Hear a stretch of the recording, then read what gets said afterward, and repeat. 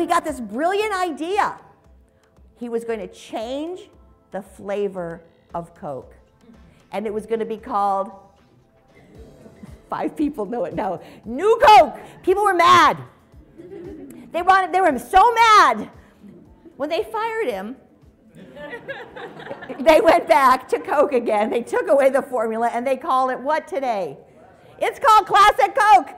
1986, we're still worried. We're still worried you're going to touch our Coke, right? So we said Classic Coke.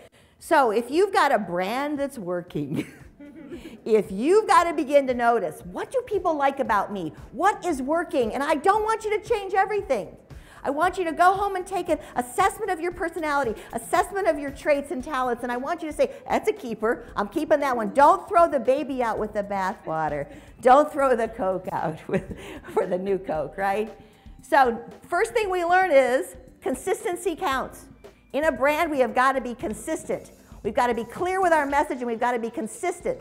For you coming into work every day, you have to have a consistent personality. You can't scare people. They can't call you moody. Moody is not good. Not good, right?